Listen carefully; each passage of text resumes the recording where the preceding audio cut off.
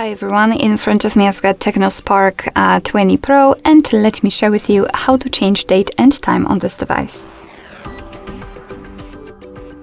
So let's start with opening the settings, and here we have to scroll down to the very bottom to find the system.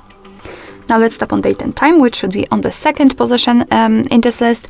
And here we've got some options connected with the date, time, but also the time zone and the time format.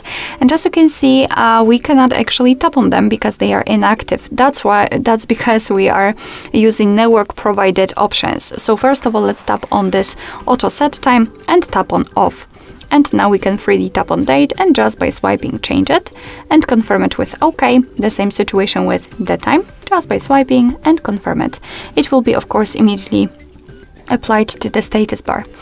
The same situation with the time format, just tap on the switcher and now we can decide whether we want to use 12-hour format, which is currently applied, or 24-hour one just by tapping on the switcher, up to you. Let's turn off the automatic time zone just by tapping on the switcher again, and let's tap on select time zone.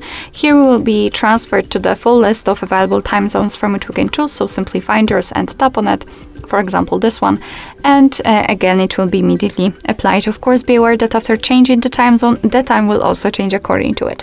What is more, under it we've got the dual clock option, and of course it's up to you whether you want to use it or not. Basically, the whole idea of that option is that your device will display two different clocks, one with the time you're currently in and the second with the time from the place of your choice.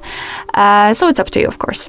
So that will be the whole manual customization of the date and time, and of course we can go back to all previous settings just by tapping on those switchers here and choosing either network provided time or GPS provided time. Alright, so that will be all. Thank you so much for watching. I hope that this video was helpful, and if it was, please hit the subscribe button and leave the thumbs up.